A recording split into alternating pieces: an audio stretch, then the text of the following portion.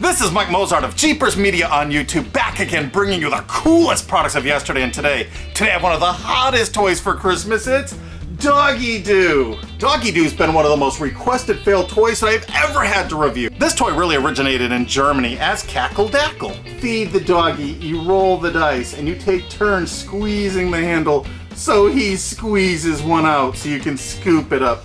No one's gonna play this as a game. It's like Mousetrap. Everyone's gonna enjoy playing this as a toy, and it's great. After you've carefully measured out the crap, I mean food, you have to shove it in his mouth. You actually have to push it down his throat. Now he's got the poop in his mouth. Then you take your bone and you put your bone deep in his mouth because it has to be a perfect seal. He only uses air pressure that comes from this fake retractable leash. It goes in his collar and it helps him push that poop along. You'll get to hear the entire journey and it's hysterical. Listen to this.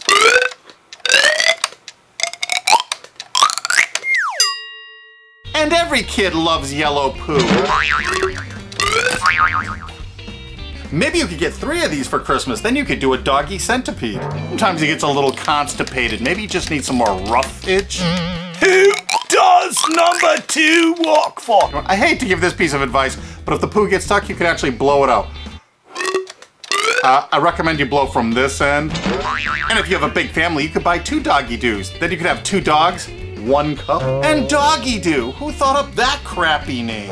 I know that Doggie Doo looks like a wiener dog, but I think it's really a Shih Tzu. But then again, he could be a poodle.